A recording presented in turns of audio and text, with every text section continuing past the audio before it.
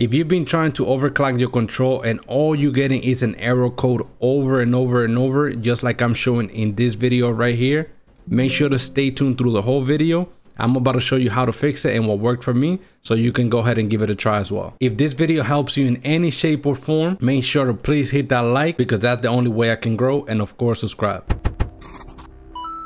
Okay guys, so once you're here, just make sure to go to the Windows search bar, and I'm currently on Windows 11, but I'm pretty sure you could also do it on Windows 10. You could go ahead and give it a try.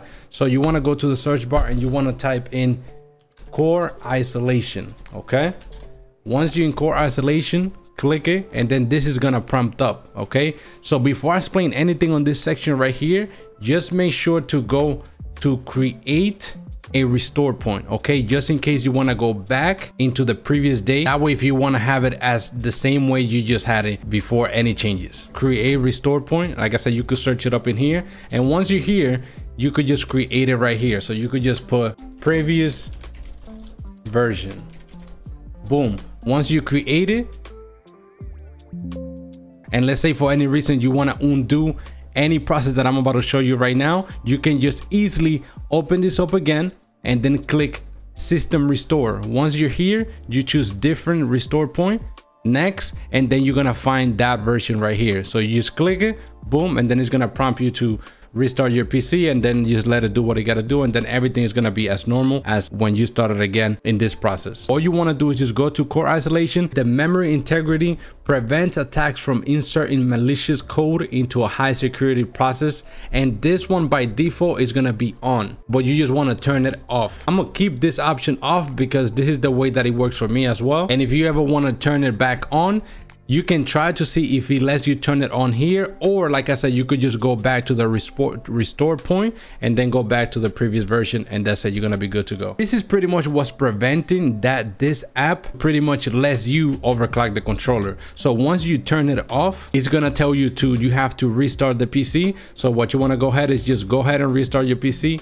turn it back on, and it's gonna be just like this, obviously as off. Okay, so once you do that and you restart your PC, you want to come back to the driver, then you go back to the setup, yes, then you want to click right here all, and then you want to go to the controller. So this is gonna always be the controller. It pretty much always says headset earphone, that way you have an idea which one it is.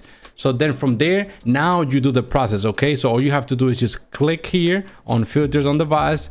Then if it is default, make sure to put it to 1000, and once you're done with that, then you click install service. Okay, so once you have your controller, the way that you can check if it is working, so usually at the default you're gonna have a 5 right here, right? So once you do the whole process, it should turn to a 1. So how to check if you have a 1 or any other different number? Once you're done with that process, all you have to do is just disconnect it and then connect it back. So once you connect it back on the USB, once it pops up again, which is here, headset earphone, then you should have it just like this. So it should say yes 1001. So now this one is for the PS4 controller scuff, but this works for any other controller as well. But for the PS5 controller, you see how it says here 1000. I'm pretty sure for the PS5 it should say I think you could set it to like 8000 or so. So yeah, you gotta go for the highest, and then you should be good to go. Anyways, make sure to hit the like button on this video, and let me know in the comments below if this worked for you or if you keep having any error code. If you want to know how to overclock any controller in details, you could go ahead and check out my other video. I'll show you there how to do it and where you can download the link for it. I'll put the link of the video at the end.